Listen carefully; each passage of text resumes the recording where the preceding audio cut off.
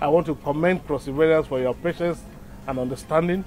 The whole concept of Cali Air is to ensure that Cross Riverians save costs on transportation and increase the footfalls into Calabar so that our hotels can boom, we can increase our tourism.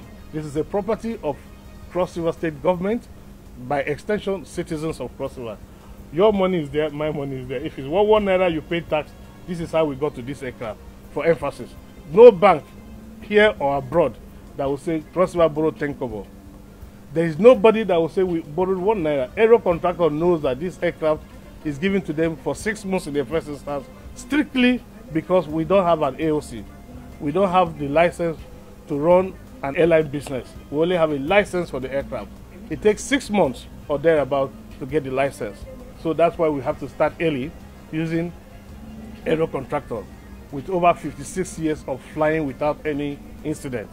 So on the basis of safety, we made a choice of aero contractors, and against that background, we will continue to stay with aero contractors until Cali Air has its full management team and a full AOC. So after the AOC, we can now commence a full direct independent flight. So for those who imagine that Aero has a hand in the procurement, absolutely zero. Nobody except Cross River citizens own this aircraft. Even myself as governor of Cross River State, if I'm late for this flight by 1 second, close that aircraft and take off. Cali on a dot. It is the principle, it is business. It is Cali Air that will give birth to the shipping line we dream. It is Cali Air that will fill the hotels in Calabar. We cannot toy with Cali Air. It's not a state business. It's an SPV driving business, driving tourism.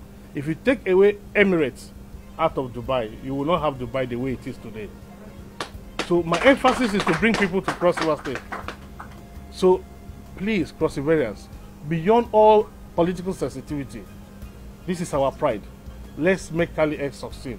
And I know in Jesus' name, Cali Air will be a success.